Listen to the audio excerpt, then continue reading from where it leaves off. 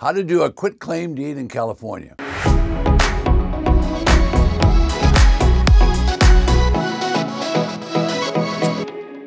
Welcome back. I'm Ted Thomas. I've been involved in real estate since 1970, but the last 30 years I've been involved in mostly tax liens and tax defaulted property. Now in this episode I'm going to cover how to do a quitclaim deed in California. Now I formerly lived in California, and they have some great deals in California for investors, which I'm going to show you some step-by-step process. Also, the rules are unusual and different from other states. I'll share those during this video. I'll also cover how to get started with tax lien certificates, how to make the big money with tax defaulted or tax deeds. But before I finish this video, at the very end, I'm going to cover two big mistakes. You don't want to miss that, because these two big mistakes happen at the auction, and you want to avoid these mistakes. So I'll cover those in just a minute. I'll be right back. California will allow the property owner as much as 5 years to be in default before the treasurer will take action and start the confiscation and seizure process. Now that's a long time, and so the taxes really begin to add up. Now many of the properties that I've seen at auction went as much as 7 years before they put them into default. So as I say, the rules are different, so you'll have to look at the rules differently, and you'll have to act a little bit differently. Now, California is considered a deed state. That means they're going to sell the property at auction, and they will delete the mortgage when they do that. All 58 counties follow that rule. Now, as I say, it's a big state. It's got a lot of properties that they're going to sell, and most of the auctions are done at least once a year. Now, some of the big counties like Kern County, San Bernardino County, they might have 2 or 3 auctions a year. Now, the treasurer has the power to make all the decisions. So the treasurer can decide if they want to change the price of a property. The treasurer can decide if they want to sell the property. Anything that happens at an auction is controlled by the treasurer of the county. For example, a recent auction, a student attended the auction. There was 3,100 properties to sell. They couldn't sell all the property. They did sell about 1,500. So that meant they had quite a list left over, maybe 1,600 or 1,700 properties they had not sold. The treasurer decided on site that they would now sell properties for $100, starting bid $100 at the next auction. Problem was, the treasurer didn't notify everybody, only told the people in the room about the auction. So the treasurer can do it whatever they want. They can change the rules. The rules are always in the statute book, and the rules are always in the auction. When they give the auction rules, they will tell you about it. But you can expect the treasurer to make any change that they want to make. All right, we're talking today about quitclaim deed. Now, what is a quitclaim deed? Well, first of all, properties are usually changed hands with a property deed. Now, in California, they might call that a grant deed. They might call it a warranty deed.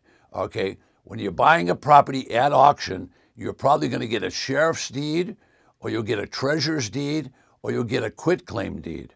Now, those deeds are a little different. I said California is different, but quitclaim deed, you can find one in every single county in the state of California. You could actually buy one in a stationery store. You could get one from an attorney. You could get one online. A quitclaim deed simply means who's ever quitclaiming the property, the grantor can quitclaim any responsibility. All right, so let me say the words in different words. The words are, they could disclaim any responsibility for the property or for the title. So most properties that you'll get at an auction, you'll get with a quitclaim deed. If it comes with a treasurer's deed or it comes with a sheriff's deed, more than likely they will still quitclaim any responsibilities for the property itself or for the title. So what does that mean to you? Well, it means a lot to you. You now have all responsibility to clear the title and any responsibility for difficulties with the property. So you have purchased a property at auction. Hopefully you got a great deal, but now you do have the responsibility. If you want to sell it, if you want to sell, you're going to have to clear any title issues that are there. How will you do that? Well, that's going to be a process. You'll need an attorney, and that's going to involve a quiet title action. Not to be covered on this video, but I'll cover it on another video that you can see it later. All right, so let's go back and do a little review. This particular session is all about quitclaim deed in California. You can get a quitclaim at a local title company. You can get it at an escrow company. You can get one from an attorney. What you're doing with a quitclaim deed is you're disclaiming any responsibility in that property. That means you're disclaiming any responsibility for the title, any responsibility for the actual structure of the property. So a quitclaim deed is a disclaiming deed, okay? Now, if you go to Wikipedia, they will tell you a grantor, that could be the county, is granting you the property, but they're giving you a quitclaim deed. All right, you're the grantee when you accept it. All right, quitclaim disclaims all responsibility. Keep that in the back of your mind. So when you buy that, expect to get a quitclaim deed and also expect to do a quiet title action unless the county is giving you clear title. Okay, I could talk about contract for deed, and that really is an installment sale. You sell the properties with a contract for deed. So it's altogether different than what I've just talked about. All right, so I'm going to do a couple of questions before I finish this session. All right, the question is, what is the GIS system? Well, all of you are familiar with the Google mapping system, and you're familiar with Google driving cars around and give you pictures. All right, well, there's other satellite systems. Not every county subscribes to it, but most of them do. Most of the counties, especially in California, will have a GIS. It's Geographical Information System. Now, this is system that the county pays for. All right, now, it's basically a satellite that's rotating around the world. Now, the satellite takes different pictures at different elevations. So some pictures might show street maps. Other pictures might show elevations. So there'd be numerous levels of pictures that are within the GIS mapping system.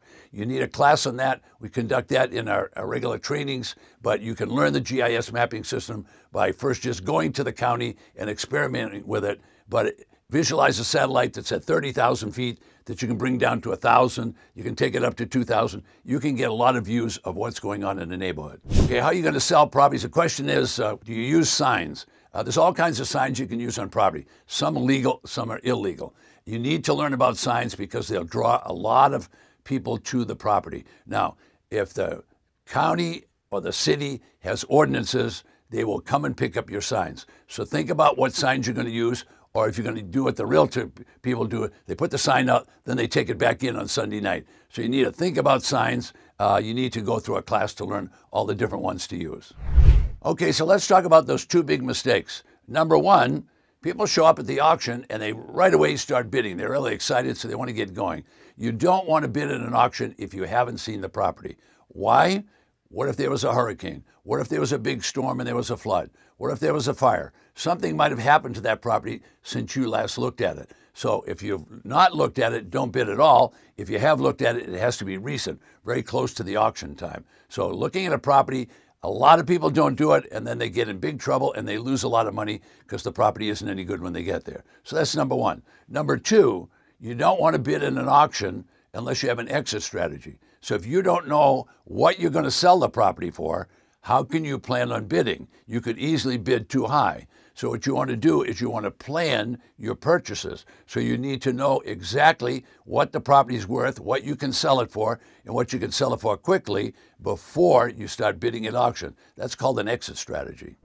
All right, folks, if you learned a lot in these lessons, we have a lot more for you, and all you have to do is join my community. Now, I have a gift for you if you do join the community, and all you have to do is go below me, but the gift is a quick start. Now, what does quick start mean? It's just a short course that's online that you can start right away learning about tax liens and deeds. The first part of the quick start is about tax lien certificate. The second part is all about tax deeds. You can learn both of those, and you can do that. Just go below me. It's a free course. It's my gift to you.